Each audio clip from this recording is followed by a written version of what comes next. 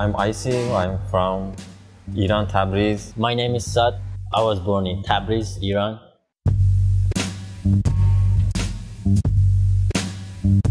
At the beginning, it was just like the adventure of it, like working on the streets, like putting, and then yeah, like we tried to communicate our visions, like tell a message like to the people.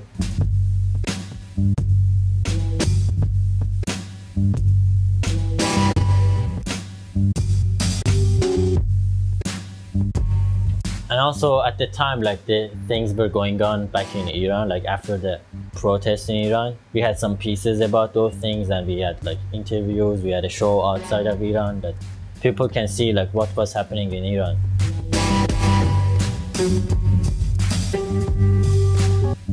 When my brother started skateboarding, yeah, everything started from skateboarding, so we used to make some small pieces and putting in gathering place. So that was the beginning. Actually, at the time I started, I was the only person in Tabriz who was skating. Like people used to laugh at me like holding the skateboard, and then yeah, we started doing like thinking about things, the things like happening around us, like because it was great that we could like share our visions with the streets, like with the Stencil, which yeah, we chose a Stencil which was faster, and because we had to do it as quick as we can. 2007, like yeah, we did some life-size like yeah stencils, like kids sitting around the city, and then yeah, we got interested into street art, and we got to know other street artists. So yeah, and we loved it.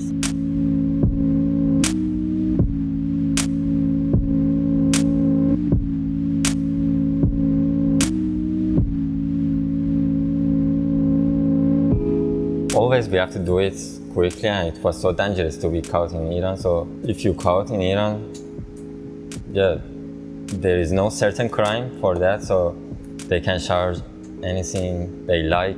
Yeah, in Iran, if you get caught, you don't know what's gonna happen to you. But the last time, like actually we weren't even painting, like we just got arrested with a filmmaker. Because of nothing, we were in jail like for 7 days. But right now, there's like much more people who actually are doing street art in Iran, and also the people are following. We started together, like, and it helped a lot, like, to being like brothers, and because there was nobody, like, but we support each other, and we work much faster when we are working on a piece on the street. We have separate ideas, but always we make it together. Our works have messages, but they are different messages, which are simple that everybody could get his own vision.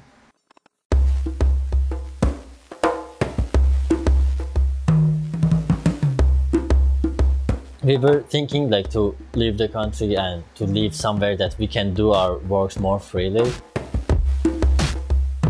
At first, we had to pass military service both to get a passport. So we talked with our managers and agents to doing a solo show in New York. So when we got visa, we just flew to New York. Yeah, we came to New York, we had a show, and now we live in Brooklyn.